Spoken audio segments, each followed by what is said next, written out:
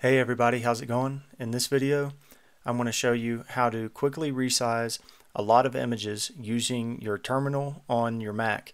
Now, I understand a lot of people don't like to use a terminal. I used to not like to use it a lot. So if you're looking for another way to resize a lot of images, like in an application or something, I do have another video where I show how to do that in an application called Picasa. So if you're interested in that, I will post a link to that video in the description. But with that said, I've never seen an easier way to resize a lot of images than this method that I'm going to show you in the terminal. So with that, let's go ahead and get started. You can see here on my desktop I have three folders, large, medium, and small.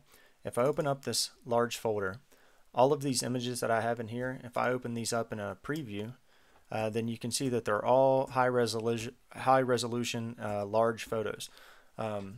So what if we want to, maybe for your website you want a large version of a photo, a medium version, and a small version. That happens a lot, especially whenever you're doing galleries and you need thumbnails or something like that.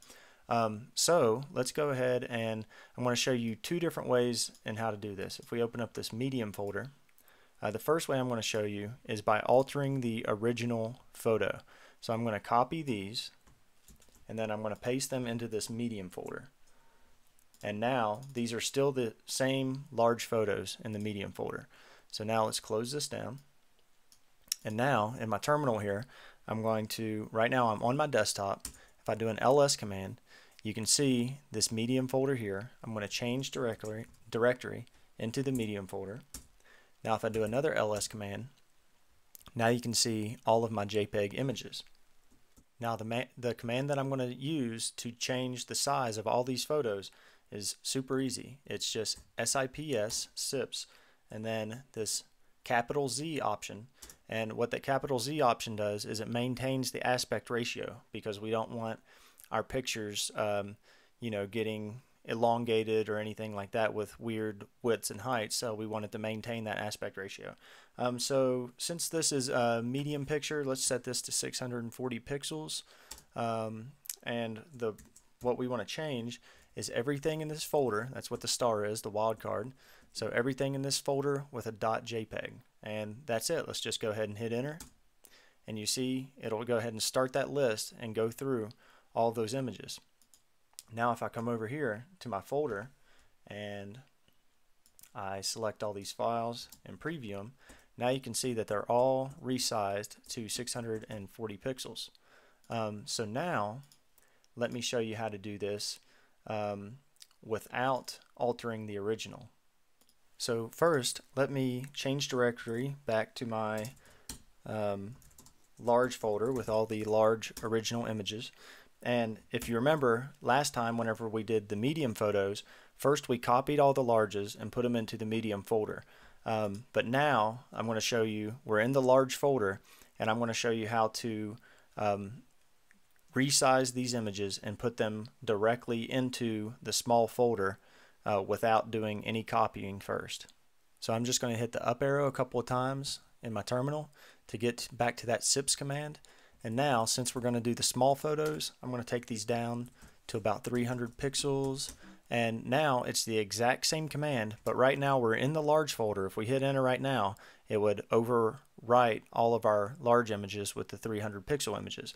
But instead, you can put this out option onto the end, and that's going to be an output directory of where all these images go.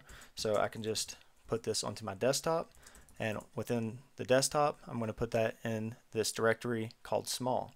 So I'll go ahead and hit enter, and you can see it goes through all those images. And now if I go over here and open up my small folder, then we can see all the pictures are here, and if I open them up in preview, you can see that they are small 300 pixel images. And so now basically at this point, if all you were trying to do is resize your images, then you're done. You have your folder here with your large and then your medium and your small, and you can resize those to any pixel amounts that you want. One thing I want to add on here though is usually when people do this and they do large, medium, and small versions of their files, usually they also want to rename the files because they don't, if they're putting them up on their web server, they want their large, medium, and smalls to all be named something different. So that's a little outside of the scope of this video, so I'm going to show you how to do it, but I'm not going to really explain it very much. I have this command here that I've just copied and pasted in here, and let me go into let me go change directory into my small folder, and I'm going to rename all of these. So let me open this up, and right now if I was to do an ls on this directory, you can see that these are all named exactly the same thing that my large images are named.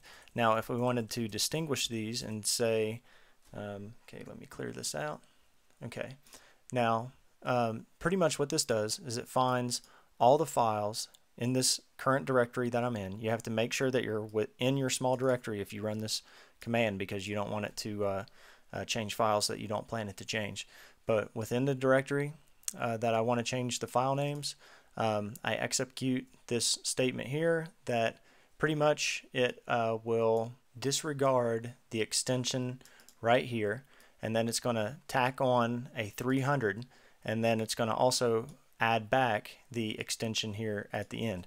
So if I hit enter there, and now I rerun that ls command again, now you can see that all the file names here have a 300 tacked onto the end of it. So yeah, maybe I'll make a video that kind of explains the bulk renaming more in advance, but I thought it was something I should also add to the bulk image resizing, since it's most likely something that people are going to want to do with all their resized images, is also rename those with the new image sizes. So that about does it. I hope that this tutorial was useful for you guys. If you guys have any questions about this stuff, feel free to ask in the comments section below. Be sure to subscribe for future videos, and thank you for watching.